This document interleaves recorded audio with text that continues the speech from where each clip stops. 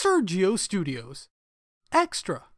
Hey everybody, how's it going? This is Sergio Dominguez with another animation look through, and this is episode 166. And look, Dinosaur Sergio does this thing. Hi.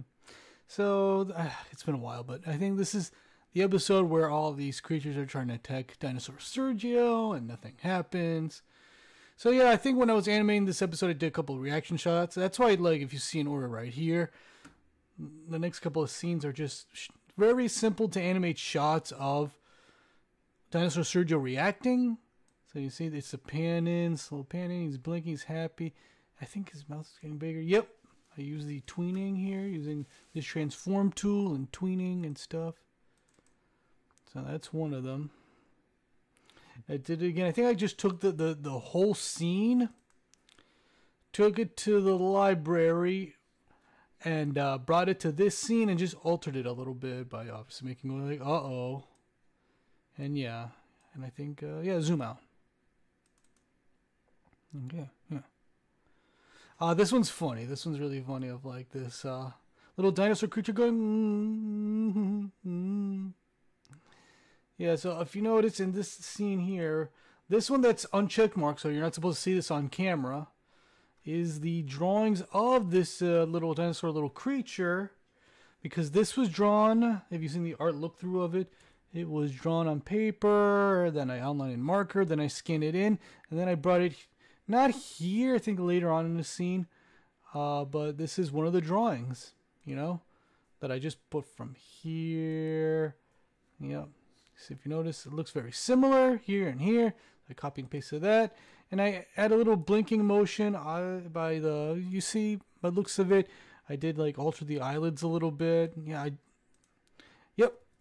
I drew this with, you see how perfect this is compared to like the little jagged edges from that the marker picked up from the scanner, because I just use a regular, you know, permanent marker. So this smoothing must be from the brush tool or pencil tool. I think brush.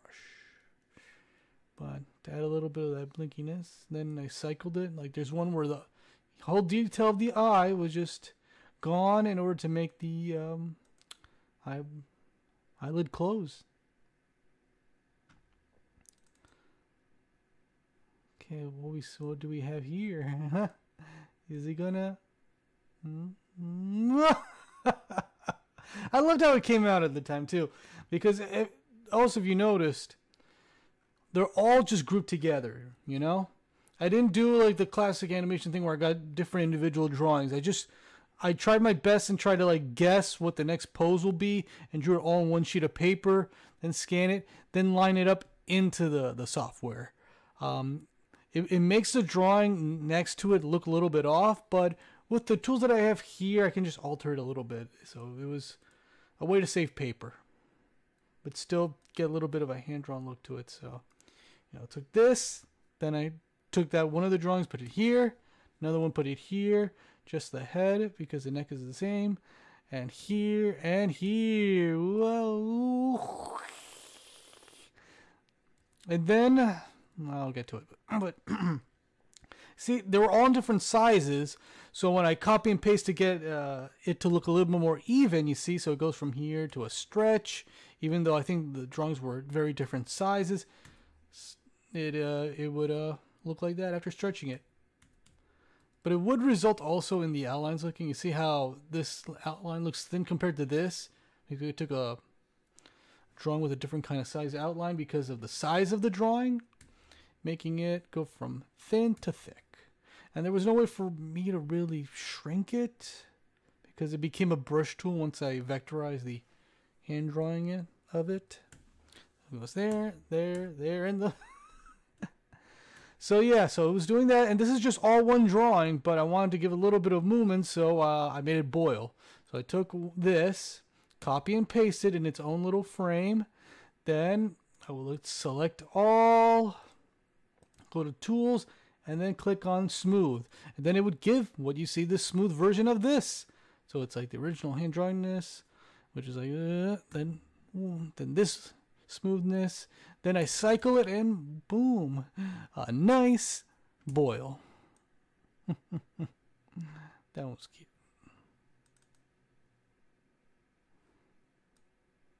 Dinosaur Sergio. Yeah, these are like a couple of shots of just Dinosaur Sergio. And here you go. Look at this T-Rex right here. This T-Rex looking character.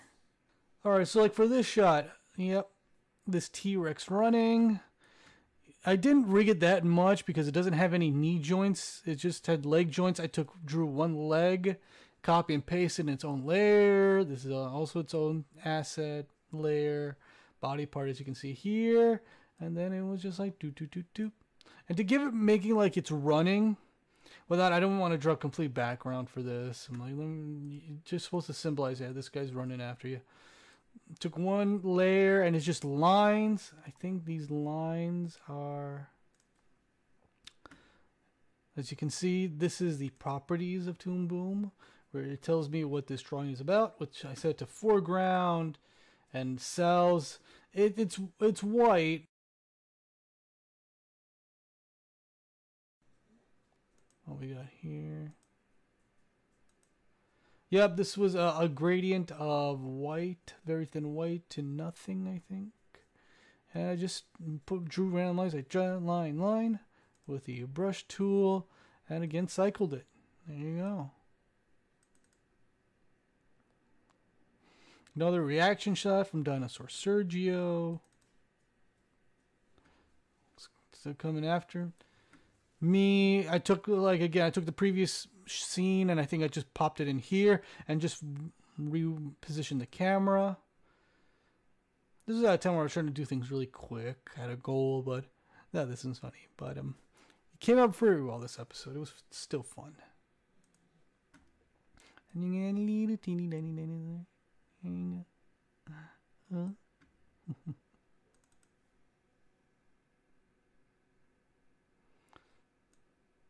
the dinosaur's like just trying to bite him. And I didn't draw much of this dinosaur, but it's a nice drawing of a dinosaur.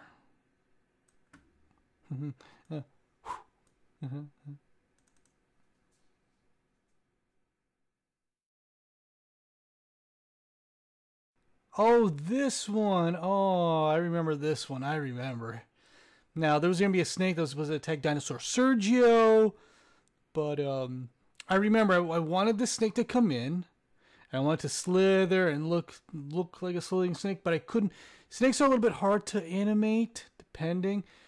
You know, this is a very simple stylized cartoon snake, but it was still like, how am I going to make this work? I never really animated even a simplified snake, but by the looks of it, from what I can remember, yeah, this is its own head, this is its own body, and I think, yep, this one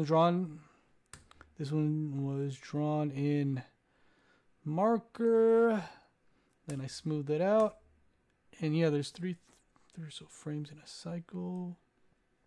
So that was a simple shot of the snake coming in.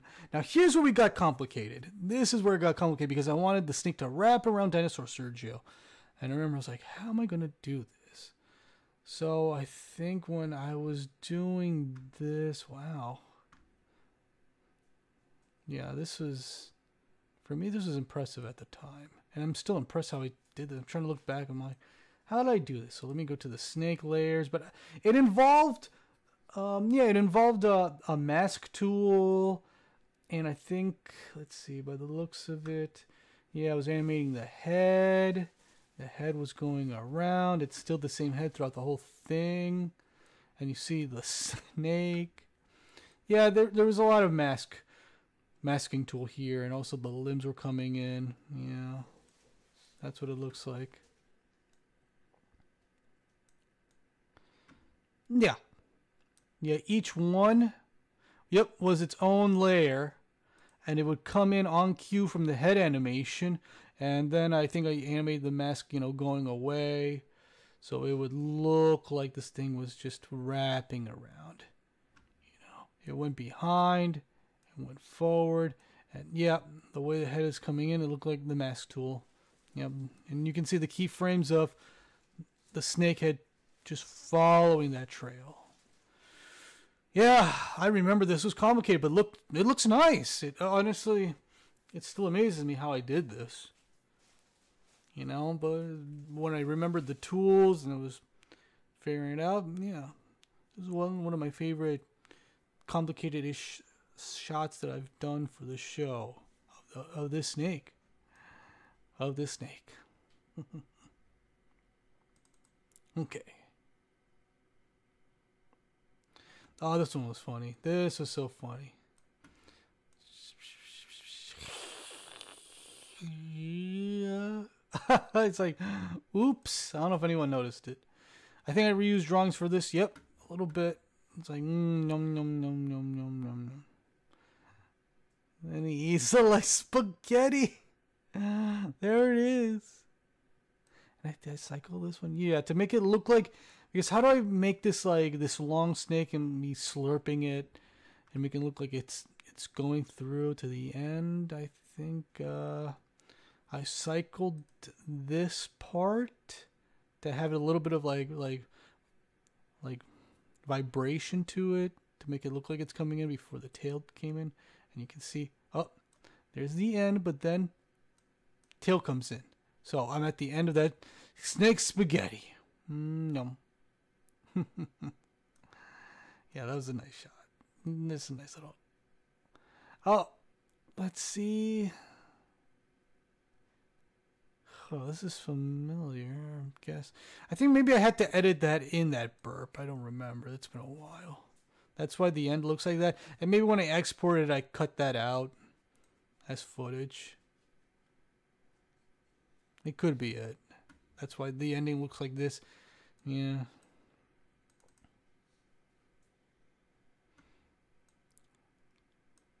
Yeah, I haven't seen this episode in a while.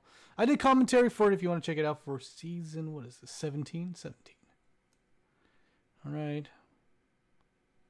There's a bush. Just draw one drawing of a bush, and I just did some keyframes of it wobbling around.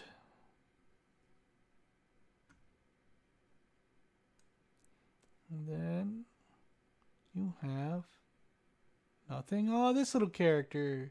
Like I said earlier, I know this. It looked like it was animated out of order since you see here and stuff, but that's sometimes how I work, especially when I work on it fast. And we're back to this. It's like, I got you. Oh, ooh, crushed by a rock.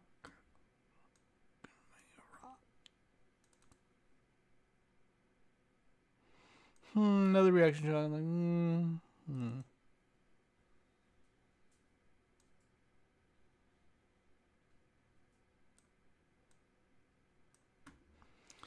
Human.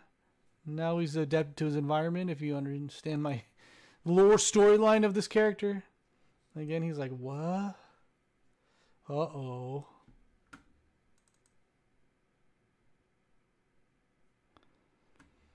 Alright, this was, again, a specific shot because I never really gave him eyelids. I barely, maybe I did when he blinked, yeah.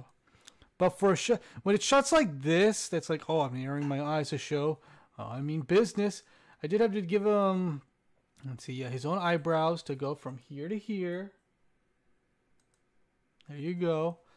And this is also for the eyelids. You know, the top eyelid, I was like, no, I'm going to get you. I'm going to get you. You made me mad. You made me mad.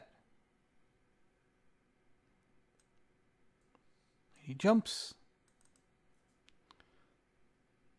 Again, this is also another thing where I'm like, okay, he's charging forward, but I don't know how to set this up. So okay, how do I draw the perspective? And you see here are his body parts of like him trying to go after it. This got deleted. This one was fine. Yeah, the arm here to here. So yeah, I took that, copy and paste it. Again, you're not supposed to see this. It was just for me, and I checked it off. So yeah, I think it did a good job making it look like it's coming right at you. Coming right at you. Like, oh no, this is another reaction shot from Professor Sergio. Wow. Very reactionary. And they're buddies. They're buddies. And then walking around, I use the same like Dinosaur Sergio ring animation, but for Human's case, I would put him inside the actual rig. So this is him. This is Dinosaur Sergio. So I don't have to do it animate him at the same time. You see, it's like just fine, no wobbling. And I position him on his back, and there you go. Made it easier. Just animated, like, what, arms moving, and that's it. That's it for the most part of this episode and this little animation look through this episode of The Sergio Show. So again, thank you very much for watching this animation look through of episode 166 of The Sergio Show. I hope you enjoyed it. Don't forget to like and subscribe. Let me know in the comments down below and follow me on my social medias if you want to. Again, I am Sergio Dominguez saying, have an animated day. Thank you.